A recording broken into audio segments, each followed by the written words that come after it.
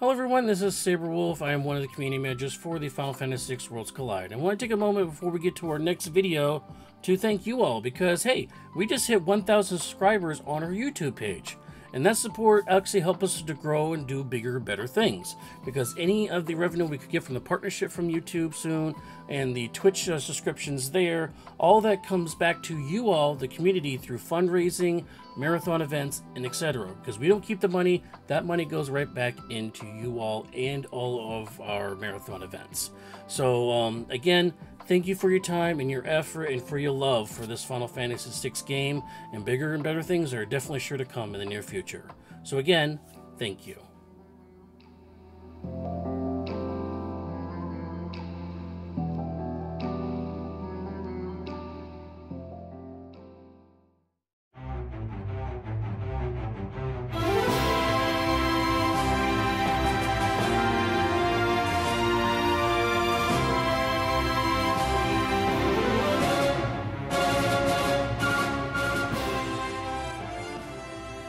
Hello everyone and welcome to another Final Fantasy VI Worlds Collide video. I am Sabre Wolf, and once again I am joined with Taco Mage.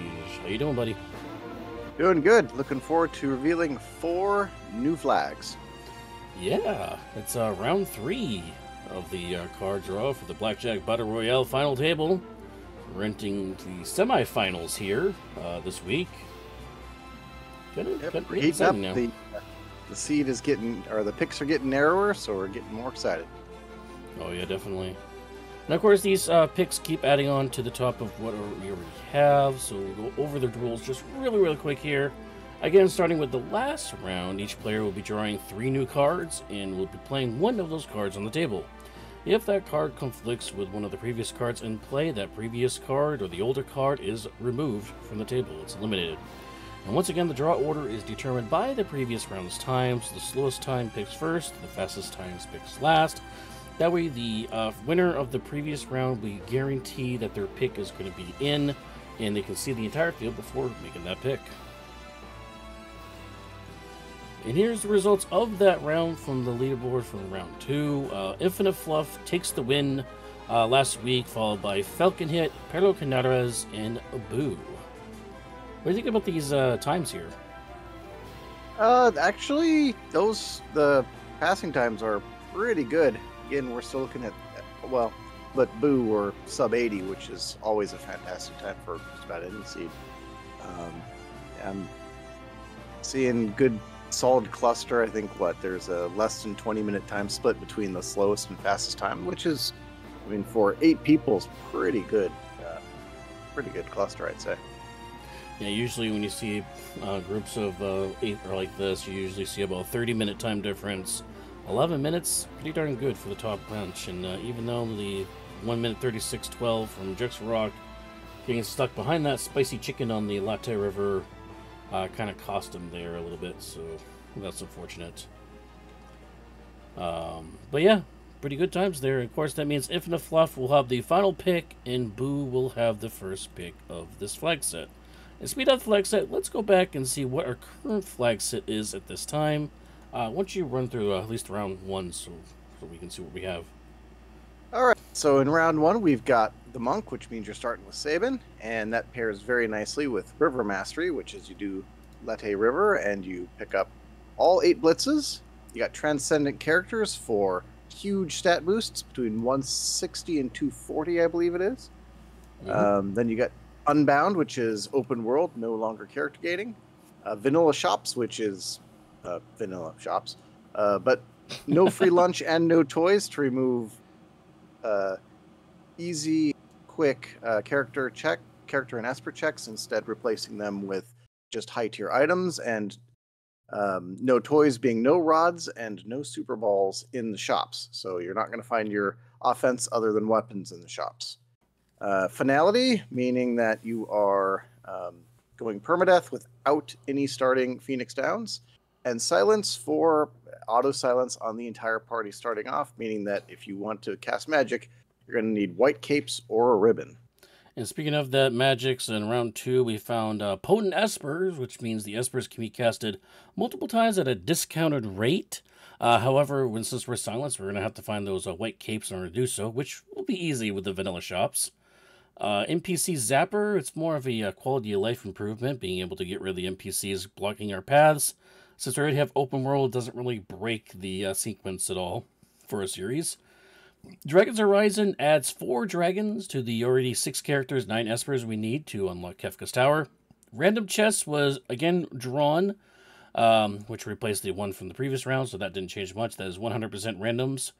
Tough scaling, 2.5 times scaling per character, esper, and dragon we have, which means currently the scaling goes up to 47, and the max scaling is 50 if you use to get an extra character or esper or a dragon. Friend skip means we have, if we get 3 characters beyond what we need, which is 9 characters, or we'll have the ability to jump all the way to the switches in Kefka's Tower, so we don't need to run up the tower.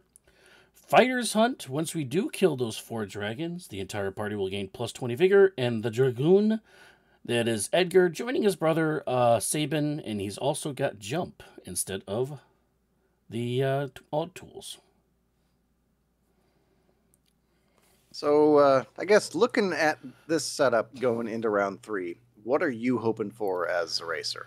Well, as a racer, I really want to get rid of the finality and try to get rid of the silence effects. That's, I guess, was the only things that are slowing us down, because everything I see on the screen here is just speed, speed, speed, speed, speed, because no free lunch increases our chance of getting characters and espers in the real world, and just everything else just makes speed. I mean, that's what we saw, the 1 hour, 8 minute time. So maybe try to slow this down a little bit, make things a little more strategic. So getting rid of maybe open world, finality, silence, stuff like that. What about you?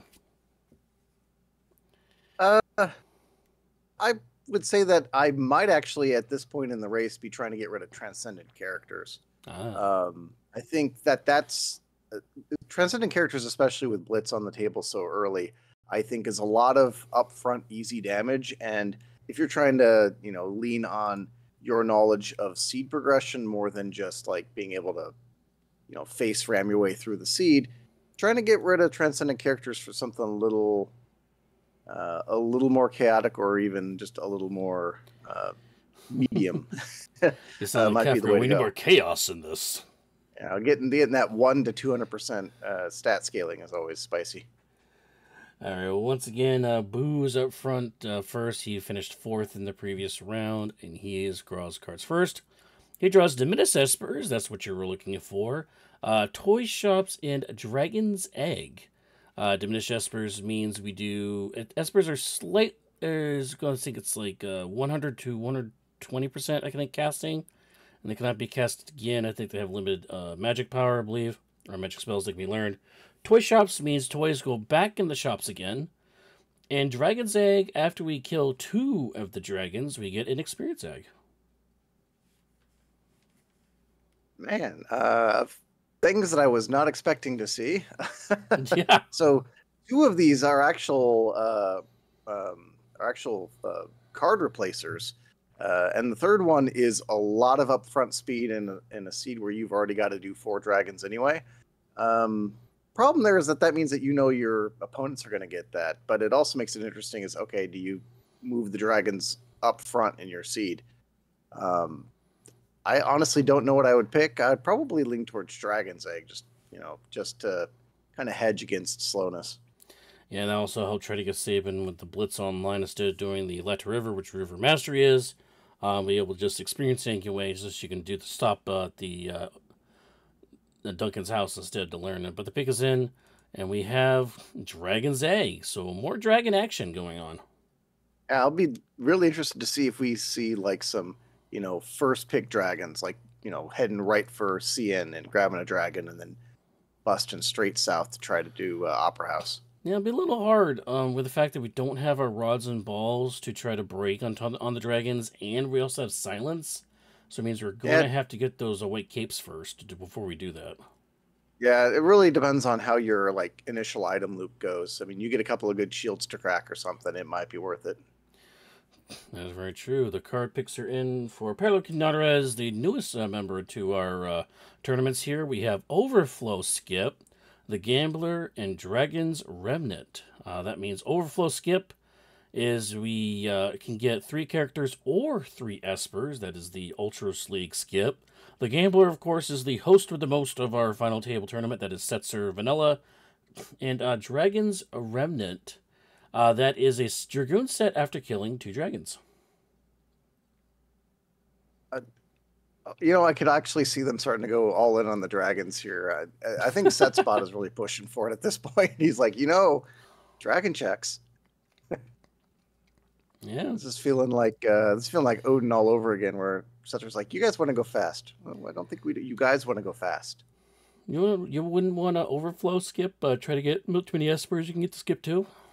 At this level of play and at this point in the tournament, I don't think many of them are really going to be going for skip. Skip would be something that you get just because the check order is bad. I don't know how much that you would really be gunning for that.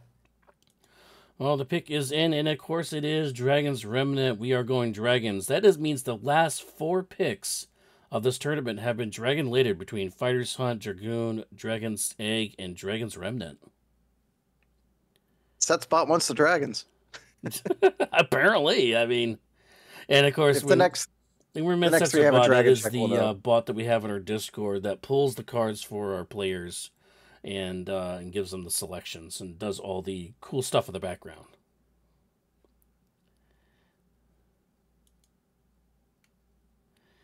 Let's see, card round 3, that is Falcon Hit. He's our Tournament of the Month winner. He's won the most Tournament of the Months throughout the series.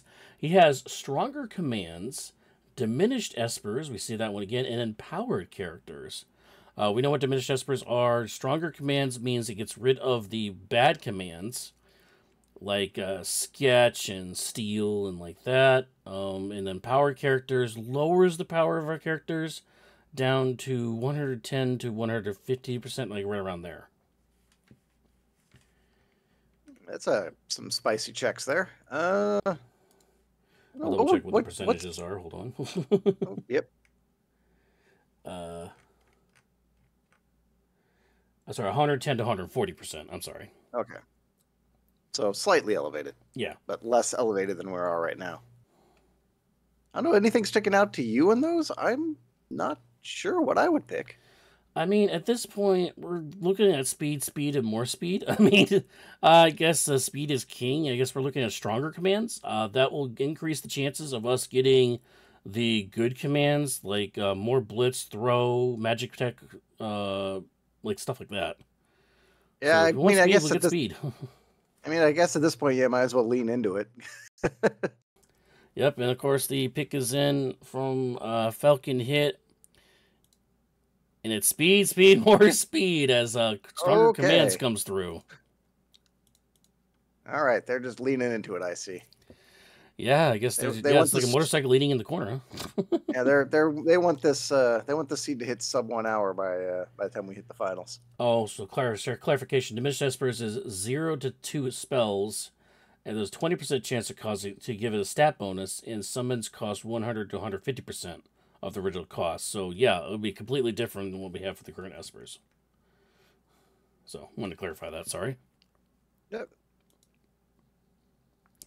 And last but not least is our winner from last week, If and a Fluff. Again, he came all the way from the Lagmorph Lounge to qualify the event, and he's going to the semifinal. He draws Vanilla Bosses, which was actually in the Lagmorph Lounge, Feeble Characters, and Factory Upgrade.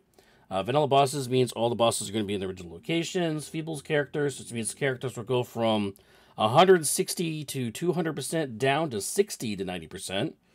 And Factory Upgrade is when you do Magitech Facility, and since we have open world, we'll be able to do it.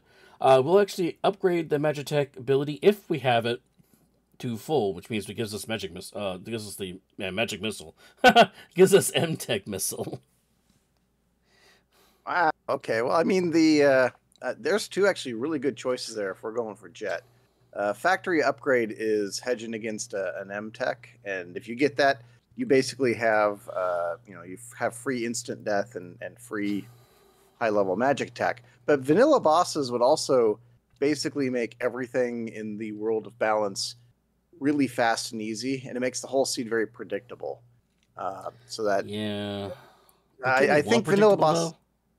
Yeah, I was gonna say I think vanilla bosses would be faster, but I think it would be less interesting. I think factory upgrade would be the better choice from an interest point of view. Yeah, that's what happened in the Lagomorph Lounge, or the sorry, was it Lagomorph Lounge or Fenrir? I think it should have been Fenrir. Knowing where all the bosses were definitely forced you on what direction to go in and what order to go in. So everybody was doing the same exact thing, and that doesn't really bode well for anybody because everybody Right. knows what everybody else is going to do. So it's like who can do it faster is key, and if you can't do it faster, you don't want to do that. So. Well, the pick is in for our final pick. It is factory upgrade, so that means that we'll do Magitech facility, which we'll do anyways because it is a double or triple reward check. We will get the upgrade. Yeah, I think that gives you some leeway. I think that actually pushes MTech back a little in your rotation. Wait until you need, one or two Esper, or until you need two or three Espers rather, and then if you don't have an MTech character by that point, hit the first two and then warp out and go do something else. Well, I mean, we do have the stronger commands, which means that increases the chance of having Magitech armor to be one of our abilities. So Yep. factory upgrade will definitely lean into that. With that higher chance of getting Magitech, well, we can actually learn all the skills for it. Oh yeah, there's definitely good synergy there. So here's all the final picks once again. We have lots of dragon action between Dragon's Horizon, Dragon Age, Dragon Remnant, Dragoons, Fighter Hunt. A lot of stuff centered around these dragons, which are very easy to get to because we are in the open world environment. We've still got the vanilla shop, still got permadeath, still got silence. None of that has been removed. So it pretty much looks like they're going to be here to stay. Yeah, I mean at this point, I think if you're used to working around the silence and the finality, it's probably not that big a deal. I mean, we're already seeing really good times, so I don't know that from here on out we're going to see a calmness. I think it's just going to be them leaning into making the seed even crazier. I haven't really seen any calmnesses really used throughout the whole entire tournament. I mean, maybe there was one in the Lagomorph Lounge, I think, but that was about it. Like, I haven't seen any calmnesses. It doesn't actually seem to come up all that often. At least it hasn't in Battle Royale. I think in all of Odin, I think we saw it pulled once or twice. So it seems to be fairly uncommon. I think it's a little bit more common when you're just using set spot on the side. So I don't know if that was Yeah. done specifically to make Battle Royale more interesting. It's possible. Maybe. Any final thoughts before we wrap things up here? No, I think we've said everything that needs to be said, except that I think we need to plug the social media. Oh, yeah. Be sure to follow us on all the social medias, YouTube, Twitter, Facebook, of course, our Twitch account, which is where we stream all our action live. And on that note, be sure to learn on the Discord. Sorry, make sure you follow us on the Discord to figure out when that final match is going to happen between Infinite Fluff, Falcon Hit, Paralacanales, and Boo. So be sure to follow us on there to see when that time will be. And it will be full live. This will not be a VOD, folks. This will be fully live.